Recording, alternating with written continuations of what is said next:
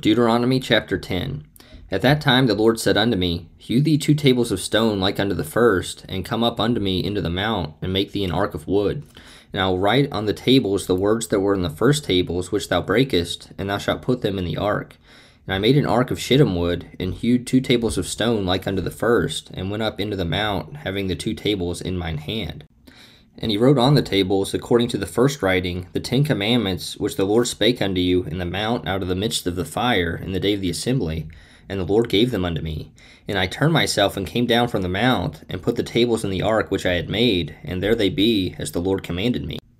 And the children of Israel took their journey from Beeroth of the children of Jaakan to Mosera. There Aaron died, and there he was buried, and Eleazar his son ministered in the priest's office in his stead. From thence they journeyed unto Gudgoda, and from Gudgoda to Jotbath, a land of rivers of waters. At that time the Lord separated the tribe of Levi to bear the ark of the covenant of the Lord, to stand before the Lord to minister unto him, and to bless in his name unto this day. Wherefore Levi hath no part nor inheritance with his brethren. The Lord is his inheritance, according as the Lord thy God promised him. And I stayed in the mount, according to the first time, 40 days and 40 nights. And the Lord hearkened unto me at that time also, and the Lord would not destroy thee.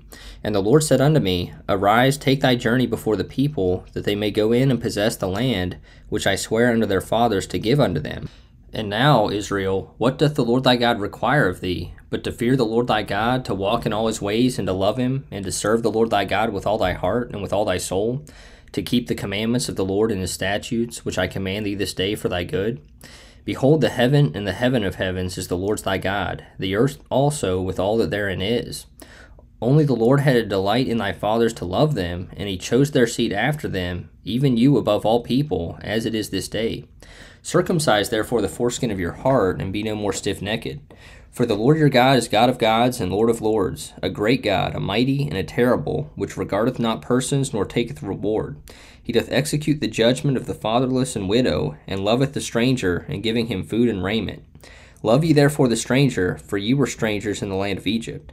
Thou shalt fear the Lord thy God, him shalt thou serve, and to him shalt thou cleave, and swear by his name. He is thy praise, and he is thy God, that hath done for thee these great and terrible things which thine eyes have seen. Thy fathers went down into Egypt with 70 persons, and now the Lord thy God hath made thee as the stars of heaven for multitude.